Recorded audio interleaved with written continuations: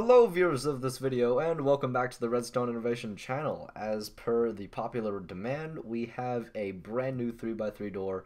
This one is particularly awesome because 1, it works in 1.5, 2, it's ridiculously compact, it's only 126 blocks in volume, and 3, it is lightning fast. So without further ado, let's just show it in action. It looks a bit like that. Oh, yes, Moz is not included in this design, I'm sorry. So let's just close this thing up. And wait, where'd he go? Oh well. Yeah, so it looks a bit like that. Right. So for this design, we're gonna need 43 blocks, 18 pieces of redstone, 2 repeaters, 3 torches, 2 redstone blocks, 1 comparator, 13 sticky pistons, 1 hopper, 1 dropper, and 2 levers. 1 lever will be for the input, and then the other one will be to turn that piece of redstone. So it really doesn't matter what it is, just something to turn that redstone. So let's get started with the tutorial. Right, so we're going to go ahead and place our double extender, just 2 stack pistons on top of the ground like that. Oh, there he is. Then you're going to come out 2 on the side and place a sticky piston facing inwards, that's for your storage, and then 1 final sticky piston for the closing circuit. Give that piston a block there, and then you're going to place your input block right here and put redstone on top. Go ahead and place a lever on that, like so. From that redstone, that redstone is going to be inverting a torch there, up into a block and into a torch there. And that's actually your entire closing and first block retraction, like so. So it's closed, and then you open it up, and that's your first block retraction.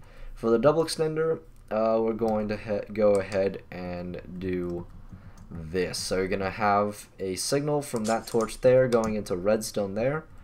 You're going to have that block power a dropper right there, and then place a hopper right there. Now, to avoid this redstone from blocking that hopper, what we're going to do is we're going to turn that redstone, and I'm just going to do it like that. You can use a tripwire hook, a button, you can even place detector rail there or something like that. Doesn't really matter what you do. We're going to take an output from that. Actually, no, you won't get an output until you place a block into the dropper, any block, just 1 block into the dropper there.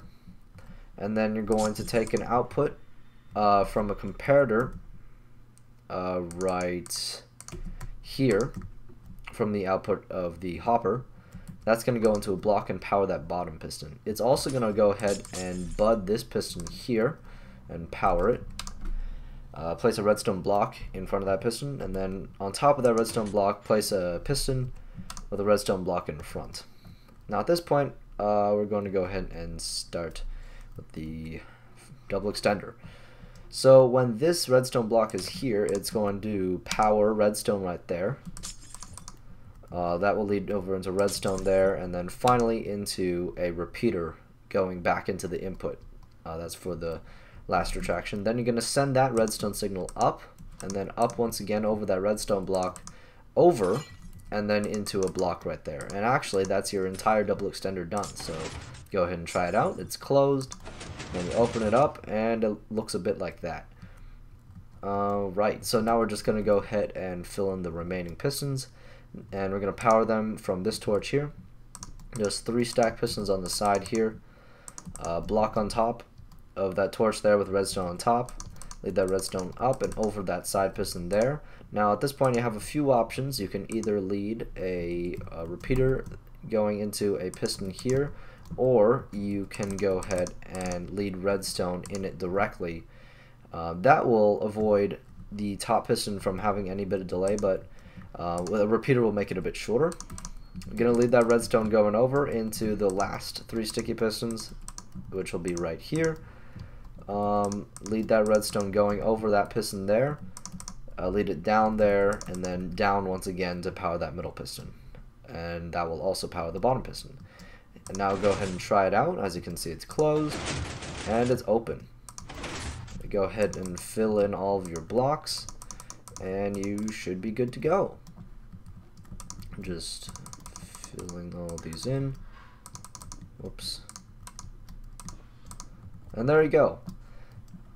Alright, so this has been the Redstone Innovation channel. Hope you guys enjoy, and as always, we thank you for watching.